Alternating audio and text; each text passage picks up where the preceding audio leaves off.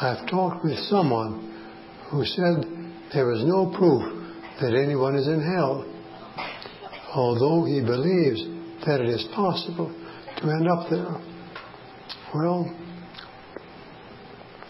there are some very smart people who also are not sure there's anybody in hell. And I have to say this. The ex-Jesuit, von Balthasar, remember? Some of his books have been published by Ignatius Press. 2 books that have been asked to write a recommendation for Ignatius Press.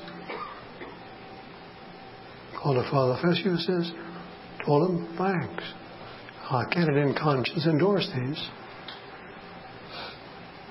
He wrote even a book, remember? There's one Bathasar, published by Ignatius Press.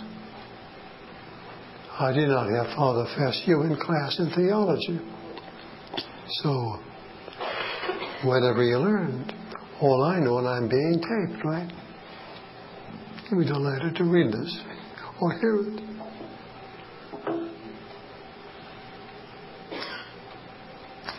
If there's nobody in hell by now, what crime do you have to commit to go to hell?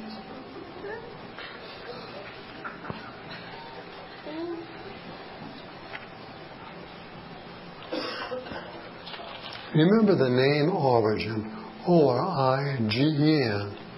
Origenism is the heresy which denies not the existence of hell, but denies that all human beings will remain in hell through all eternity.